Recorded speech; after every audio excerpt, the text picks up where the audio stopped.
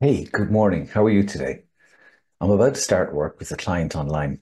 And someone said to me earlier, and you always seem upbeat. You always seem so positive and so happy. Well, I'm human, so some days are tough.